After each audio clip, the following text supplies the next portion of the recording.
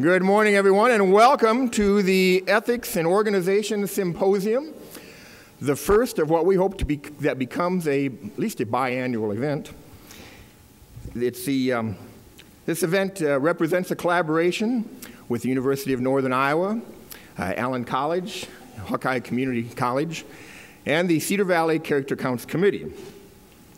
It started with an emailed idea, which was followed by more emails, which was followed by a few meetings, which was followed by a lot more emails and a lot more meetings, and a lot of time in planning and organizing, resulting in this event today that I think you'll find uniquely interesting and informative, just as planning and preparation has been interesting and informative for me. The planning committee is listed in your program, and we've also got parts on the ribbon that say planning committee. Be sure you show your appreciation of them, and if they're in the crowd, I know they're scattered around. We've got some on campus. We might have some at some of the other locations here, and there might be some out in the lobby still helping people get in. But they're listed on the back of your of the program you got, and could I have them stand now and be recognized so we can show your appreciation to this group of folks who spent a lot of time.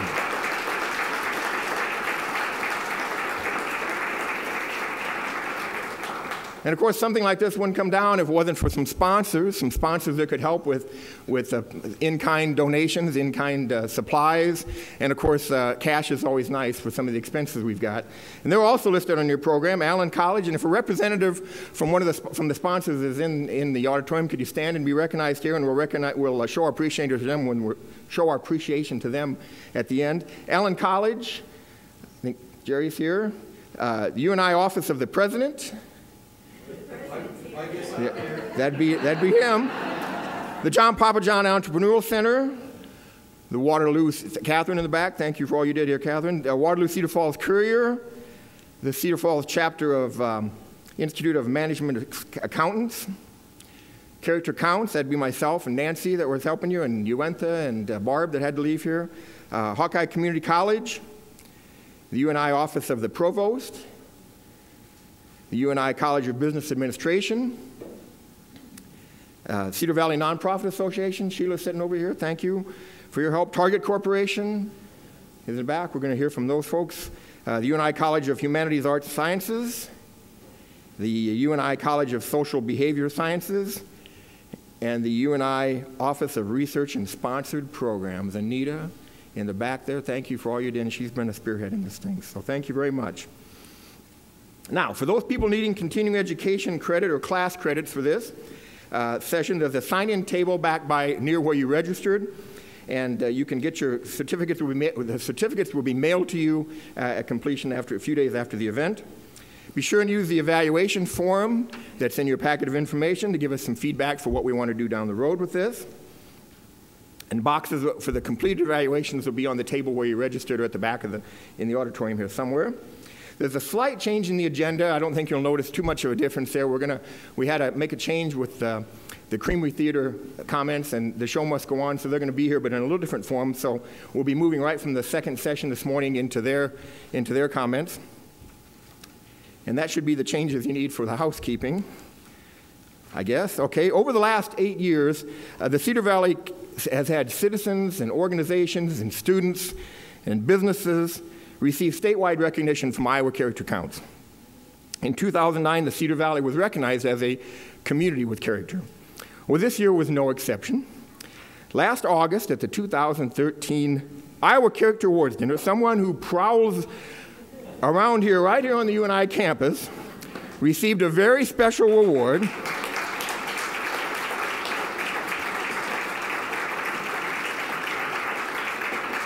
So let's get this off to a roaring start and recognize this year's Mascot with Character winner, TC the Cat.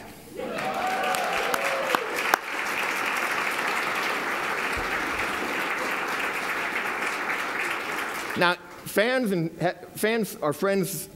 everywhere are friends with TC. Even some of those of us that maybe went to another university and maybe sometimes cheer for the other team, but we still love you and we still get along, don't we?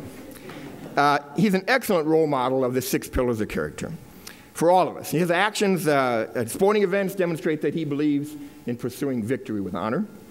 And his presence at various functions across the community shows that he's a caring, trustworthy responsible, good citizen. So TC reminds us all that character counts for everyone all the time. So thank you and congratulations, TC.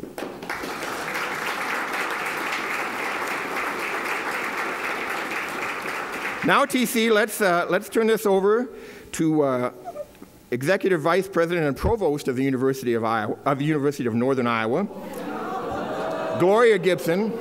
I'm reading too fast, aren't I? Who will introduce Northern Iowa, right? You know, that was a totally unintentional mistake there. Gloria Gibson was named Executive Vice President and Provost of the University of Northern Iowa, effective in July, and she is going to introduce us to another one of UNI's top cats. Gloria.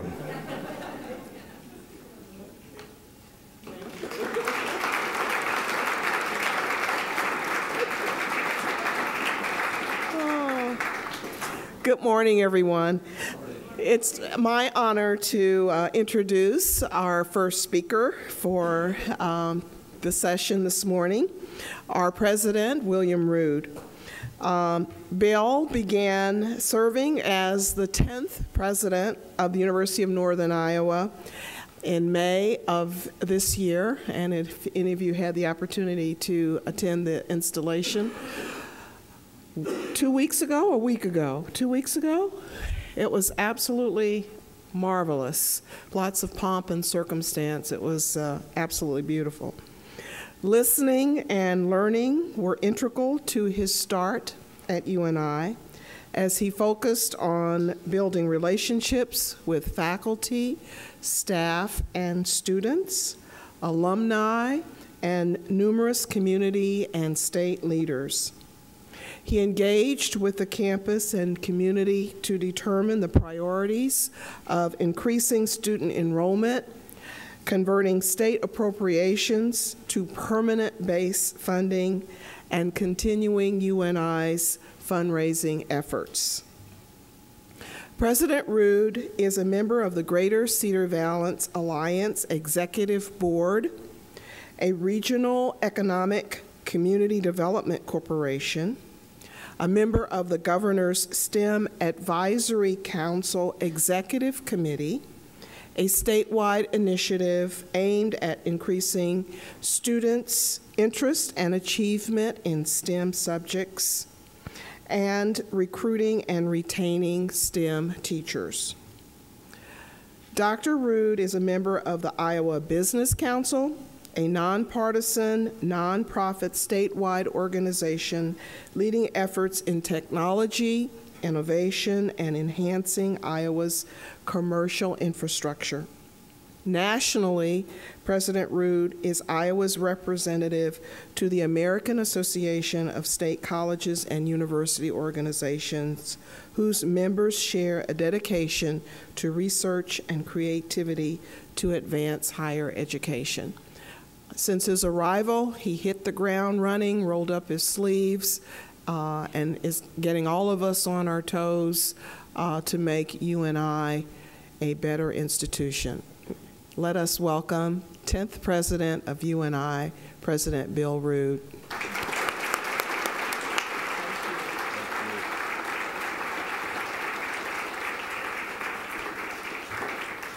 Thanks, everybody. Welcome, and thank you for taking time out of your busy Friday to join us for such an important symposium on such an important set of issues.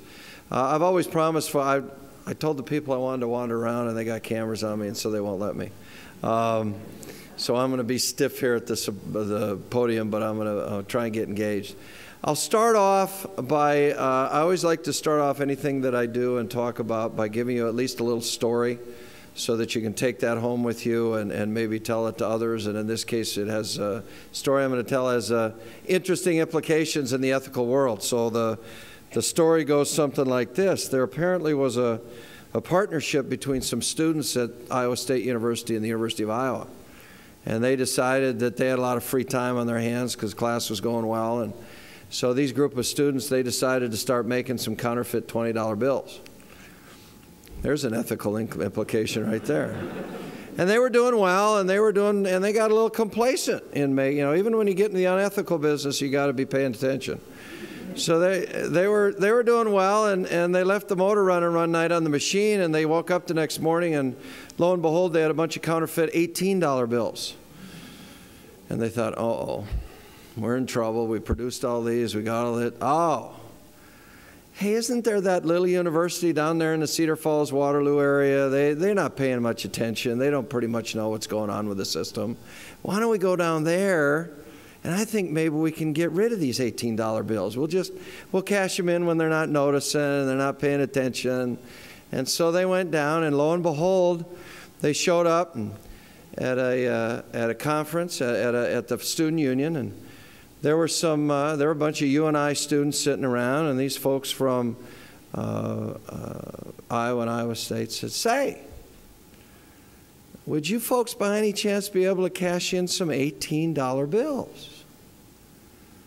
So these young students from the University of Northern Iowa kind of smiled, went to a little conference, called their friends at Allen College, called their friends at Hawkeye, and said, "What do you guys think?" And they came back with a decision. They said, "Sure, no problem, but we have one question."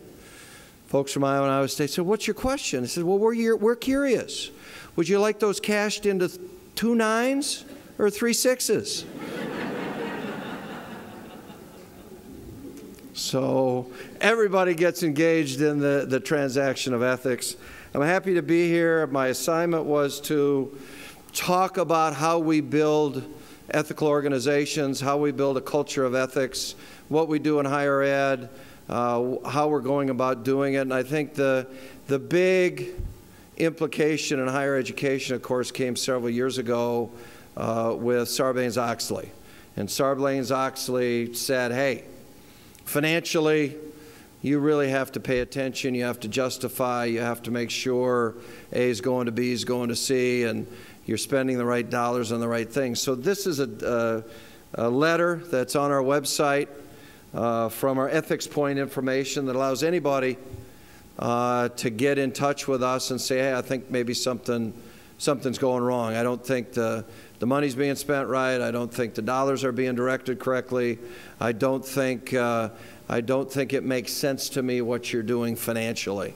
And so I think the biggest thing that we know is that we're trying hard to get out there to let people either anonymously or with the name attached say to us, hey, can you explain this a little bit better? But I would tell you that as a management professor, ethics is much, much more than just financial. And I would argue to you that ethics is behavioral, and there are issues behind ethical behavior. And I think, as the consummate professor that I am, I think we can teach ethical behavior. I think we can change behavior that's not ethical and create behavior that is ethical. And I think there's some really, really simple principles that I'd like to share with you today in terms of how we can think about doing that and noticing, rewarding sometimes the wrong behavior and why we reward the wrong behavior. Simple definition: org behavior is the behavior of individuals, groups, and the structure surrounding them on the performance and effectiveness of an organization. So org behavior is not just the behavior of the individuals, it's the ultimate behavior of the groups, and then it's kind of that inanimate third object, kind of the mob behavior. It's how does the organization operate as an entity? And notice the latest battle in Washington, D.C., which fortunately has been solved for another, apparently, I don't know what, 6 months? They keep putting deadlines on themselves. But notice the behavioral accusations. It's not necessarily Senator so-and-so or Representative so-and-so. It's the Republicans as a group and the Democrats as a group. And even now, I heard on the news this morning, it's not just the president, but it's the White House, okay, as a group. We're very good as human beings at pointing fingers to other people, and it's exceptionally easy for us to point at groups of people, because then we don't have to identify anybody. So if it's the White House's fault, There's a whole slew of people working in the White House. If it's the Republicans' fault, that's Hawaii Republicans, Vermont Republicans, Florida Republicans, Iowa Republicans, whoever it is. Same with the Democrats, okay? So understand that as we look at organizational behavior, we're looking at 3 and potentially 4 levels of behavior. I believe that org behavior and org communication are drivers of ethical behavior, ethical performance, and ethical success in what we do for organizations. So my argument at the bottom is org behavior does lead to organizations that are ethical. Now, as a scholar and a professor in the area of management, I studied under folks at the University of Nebraska who were Skinnerian behaviorists. And I believe this for years, and that is very simply that behavior is and always has been a function of its consequences. One of the reasons why people get away with stuff is because there's never been a consequence. Now, I'm going to see if I got any honesty in the room. Has anyone in here ever exceeded the speed limit in their automobile? Okay, keep those hands up. Those of you that have exceeded the speed limit, have anybody never gotten a ticket? Okay, and that is exactly why you will continue to exceed the speed limit. Okay, that's more of a legal issue, but I would look at it as a behavioral issue. How many times have you gone to a restaurant and the meal you got was either not what you ordered, exactly what you ordered, but cold, hard, terrible tasting, whatever it is, and when your server came by and said very enthusiastically, "How's it going?" you quietly looked up and say, "Oh, good." Right? That server is sincerely looking for their organization to behaviorally change, and if you provide no feedback, it's not going to happen. We had a session the other night where I had a practice since I've been at Shippensburg and here, and we had our first session the other night. I like to go out to the students, so we had a session with about 100, 150 students over in Towers and talked about the university. What's going on in safety, what's going on in class, what's going on in food service, what's going on in the living environment. And classically, a student got up and said, "Well, you know, I was in Rialto," that's our dining facility, the other day, "and my soup was cold." And of course, our director of food service says, "Did you say anything to anybody?" "Oh, no, I didn't want to bother anybody." Okay? So one of the things we need to help in terms of creating ethical organizations, we have to make it comfortable for people to provide feedback because their behavior is going to be a function of the consequence. And all too often, as we engage people in behavior, you know, we're a penalty society in general. We're not a half full glass of water society. We are a lot of don't, can't, won't. Again, think of driving an automobile. Is there a bright green sign on University Avenue that says, with a big smiley face from the mayor, the governor, the chief of police, says, "Wow, thanks for driving 35 miles an hour"? No, there's a sign that says speed limit 35. No right turn on red, okay? No stopping, no parking. There's a classic story, a legend out of the state of Florida where they had problems on I-75. Speed limit was too high, accident rate was too high. The governor issued a bunch of dollars for the state patrol in Georgia to stop people with certificates, congratulating them for doing the speed limit. What happened? Average speed limit went down, average number of accidents went down, state of Georgia ran out of money and they stopped the program. Okay? So one of the big takeaways I'd like you to remind yourself, ethical behavior, non-ethical behavior ultimately becomes a function of its consequences. And all too often, if we don't do something, say something, or model good behavior for people, we should not be surprised that we are not allowing things or behaviors to be gotten away with, if you will. Okay. Learning is a piece that we have to remember is critical for people to understand ethical behavior and people to be able to model ethical behavior and understand what good behavior looks like. Because the reality is all too often we think we know what ethical behavior is, we think we know right and wrong, we think we know social norms and mores, but people haven't learned them.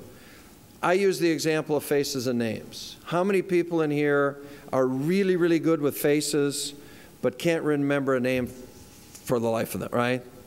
Well, there's a real easy explanation for that. And the easy explanation for that is the observational behavior is rewarded. So when you meet somebody, talk to somebody, interact with somebody, you're looking at them. But in general, when you talk with somebody, and especially you meet somebody for the first time, who says their name? They do, right? All right? The argument is if you want to remember a name, when you interact with a person the first time, repeat their name 5 times. You will have a better chance of remembering the name. Where does that fit into learning? The answer, the reason you remember the face, you learned the face. The reason you don't remember the name is because you never learned the name. Okay? So again, as we're creating these cultures and organizations, let's sure we make sure we let people learn. And there's really 4 simple principles to learning. Learning is relatively permanent. That means it repeats over time. It's the old story about riding a bicycle. Okay? Once you learn how to ride a bicycle, that behavior is relatively permanent in your mind. It may take a little challenge, a couple falls, a little balance, but you can do it again. It's a change in behavior. So learning is something different from what happened before. So important as we teach ethical behavior. And we always see the examples out there in the corporate world of people making copies of their tax returns on the corporate copy machine, okay? And thinking that's okay because nobody ever said anything, all right? So what we have to do that is you have to relatively permanently change that behavior. How do you do that? You have to reinforce it.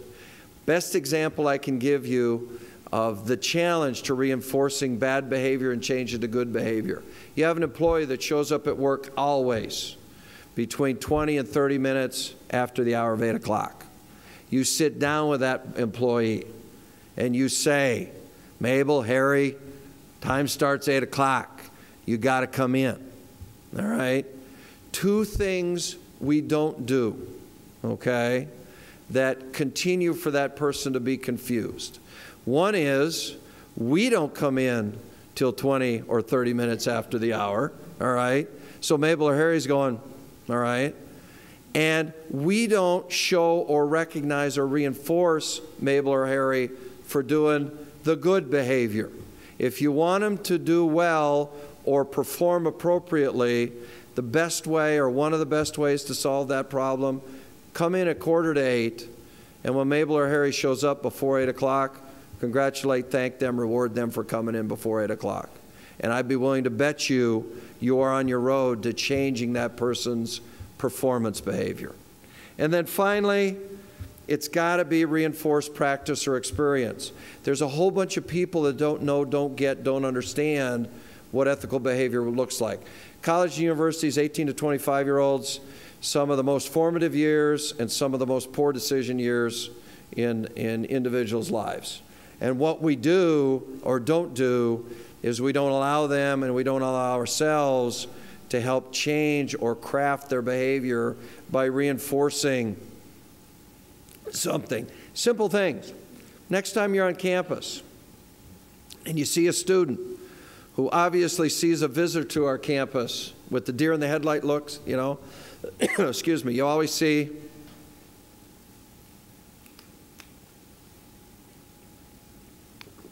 we on university campuses know, because we were there at one point in time, is you see this deer in the headlight look, somebody who's never been to campus and is obviously looking for a building that we've been to 5,000 times, and so we think nothing of it. So next time you see a student with a visitor, helping that visitor find their way, take 5 seconds out of your time to say, hey, good job. That's what I mean by learning ethical behavior. Now, how do you do that? Very simply, all my psychology friends, all my org behavior friends in the room will know this, but I think it's important to say this. In order to change behavior, you got to do things. You either apply or withhold positive or negative situations. If you apply a positive stimulus, you're going to positively reinforce somebody, behavior increases. The behavior you want increases, okay? And that can be a thank you, that can be a self-report, it can be an email. If you ever want to confuse, I'm famous for saying this, if you ever want to confuse your boss when you go back to work on Monday, go into your boss's office on Monday morning right before work starts, stick your head in the door and say, hey, thanks a million for all you do, and then leave. They will follow you around for like 2 weeks. What did I do? But that's positive reinforcement. Thanks a million. I tell students, if you really want to confuse your professor, next time you get an assignment that's due 2 weeks from now, turn it in a week early and then ask the professor if there's anything else you can do. The professor will follow you around for a couple weeks and go, wow. But that's positive reinforcement. I think that's important. So as we see ethical and right behavior being done, we need to reward people for that.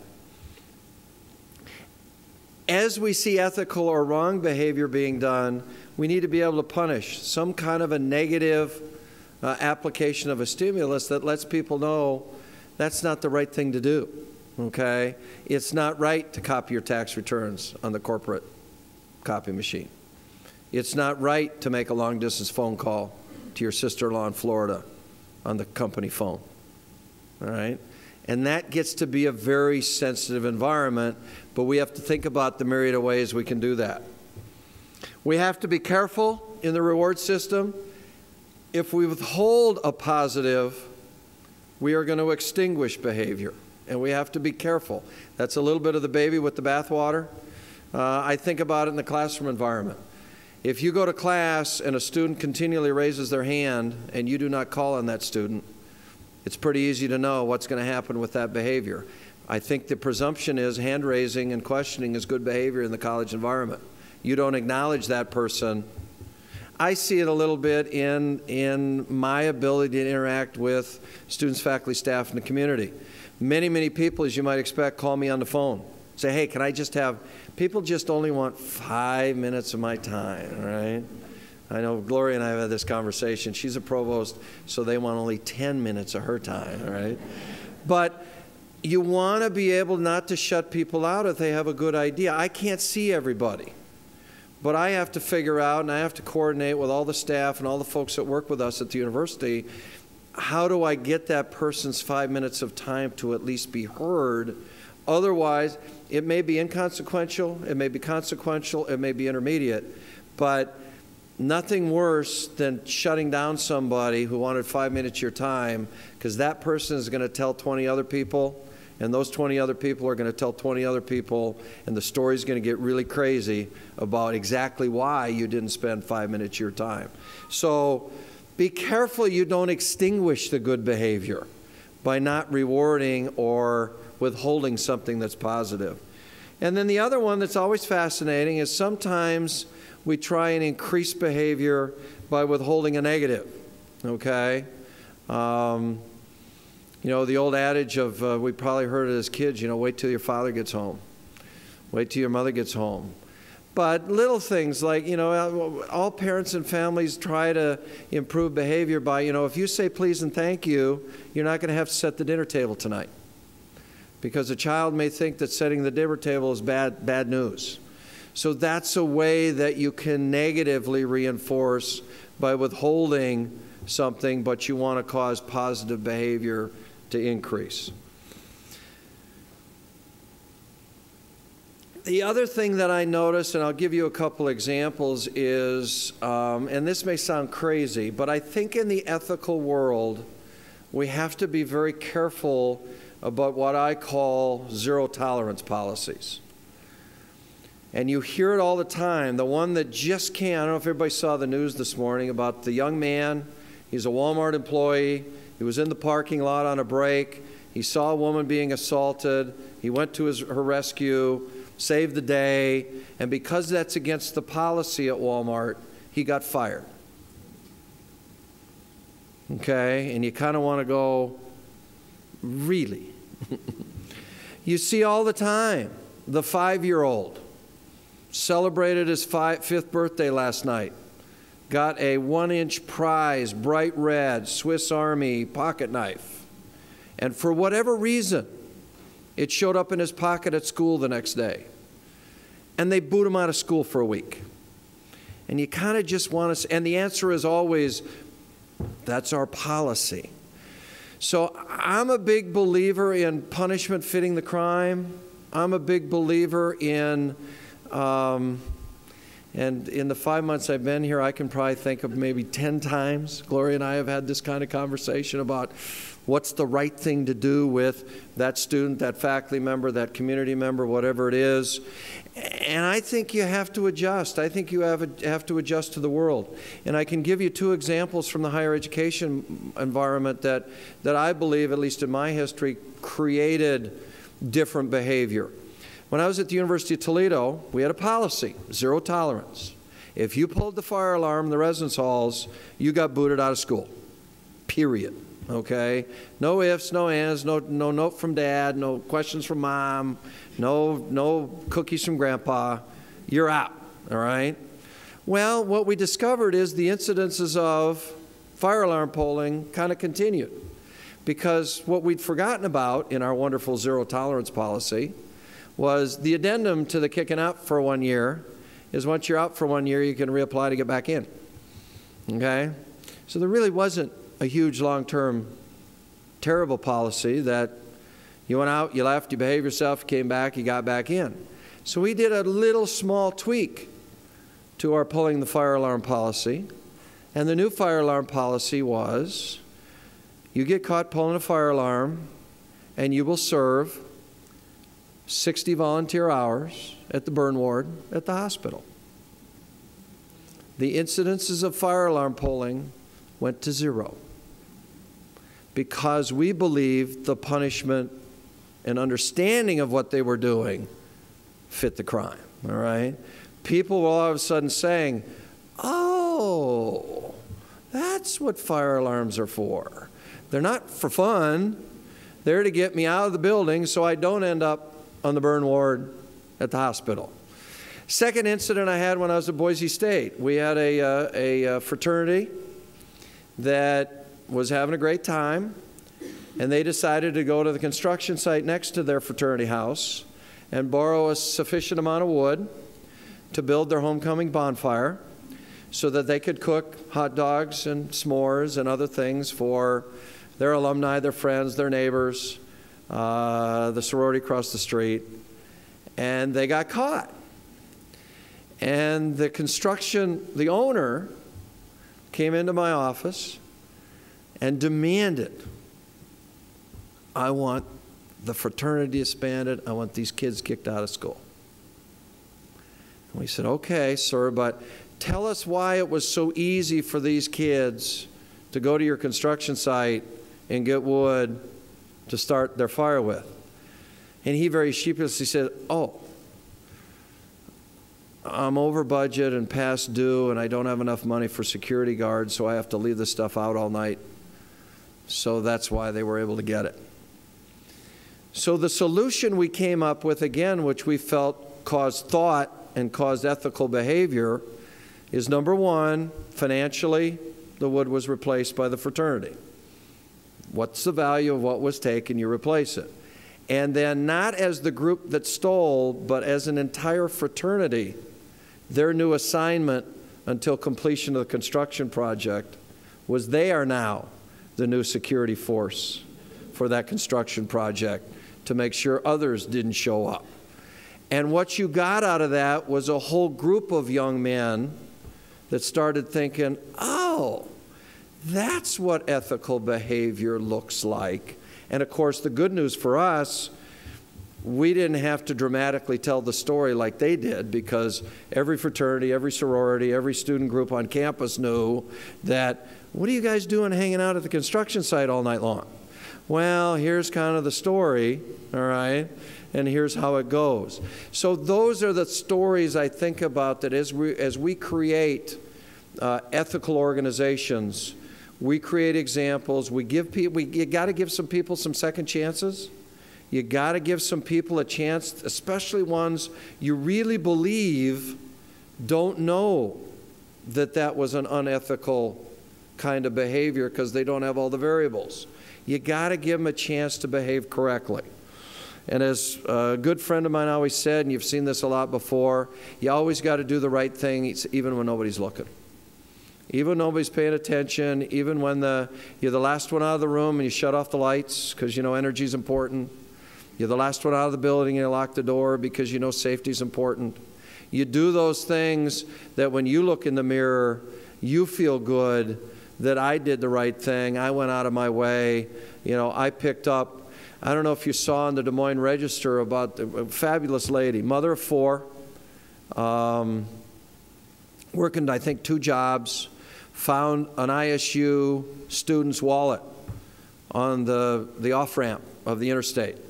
Okay, didn't have much money in it, didn't have really a credit card or 2 in it, had his student ID in it, got a hold of the young man, or got a hold of the university and said, I got a wallet, can I mail this back, can you give me an address? And mailed it back, wrote a very nice note about the world and doing the right thing and pay it forward, and she put a $10 bill in the wallet. Okay? Now the hope can only be is that's going to cause ethical, better, pay-it-forward behavior. Within a university like the University of Northern Iowa or Hawkeye or Allen or ISU or U of I, it's daily. It's daily the kind of things we try to do to thank people. You know, I've encouraged everybody this year to find a building on campus they haven't been to, go to that building, find somebody you haven't met or don't know or haven't seen for a while, introduce yourself, remind them what you do, and hey, and thank them for all they do for the institution. That's going to cause, I hope, more open communication, more good behavior, more ethical behavior. You have to develop norms and roles that model ethical behavior, and you have to be able to be willing to do it not only through discussion and dialogue and agreement, but also disagreement. I think the challenge is, and I want to kind of learn it from what's happened in the last 17 days in Washington, D.C., there's a lot of stuff I don't agree with. But you know what? By golly, as the president of this university, I think there are just sometimes it's my obligation to sit people down and talk about it. Okay? It's not the dean's job. It's not the provost's job. It's not the student's job. They gave you a title called president, and sometimes when you're president, you stop what you're doing, you sit down and talk about things. You may not get to an agreement. You may sit there and go, you're full of nuts, you know.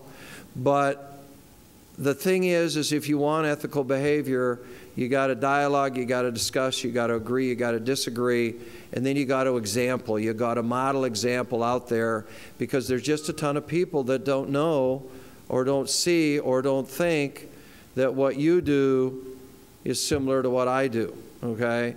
I can only imagine those of us that have been out of school for a few years, now that I listen to the current music of the day, what I must have been thinking when I played the Beatles or the Stones on my radio at 11 on a 10 scale, and maybe didn't respect what they were thinking about as they listened to Frank Sinatra and other things, and now I discover that I am my parents.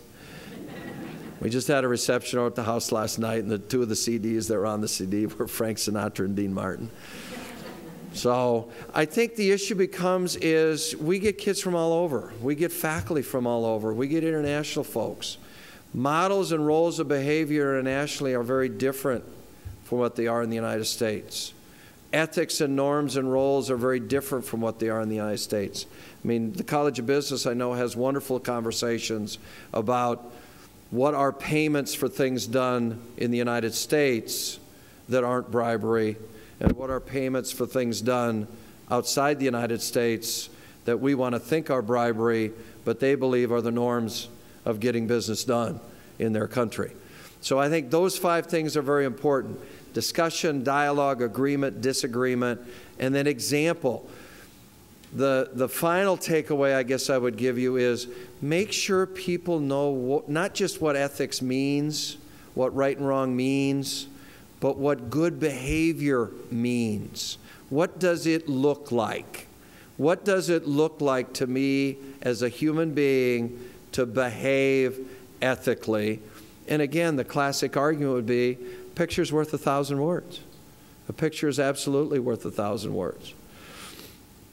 And then finally, we work hard in 5 areas at the University of Northern Iowa to make sure that ethics are an issue. Ethics are on the top of our list. In scholarship, in dealing with students, and one of the great things about UNI is the interaction and interface between our faculty and our students, is that they really, and I've been to a couple classes where they're getting into it, and that's a good thing. Among colleagues, among academic colleagues and among non-academic colleagues, it's important to model ethical behavior.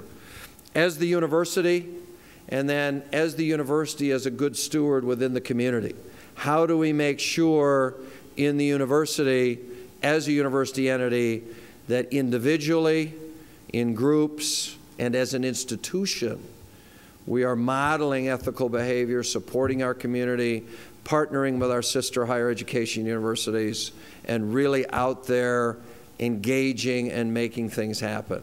So as you can see from my perspective, I'm a big believer in ethical organizations, but at the root cause, I want to challenge you, start looking at behavior. Start looking at behavior that's good, start looking at behavior that can be improved. What are some of the things we can do to change that behavior?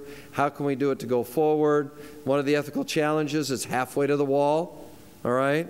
If you really think about how I'm going to change behavior, it's always halfway to the wall. The likelihood of you getting there pretty much approaches 0, but you're always going to get halfway to the wall. And in the spirit of my first story, I'll leave you with another ethics story that you can go home with. And that is solely out of a young student from the University of Northern Iowa who was a great fisherman. And he went up north.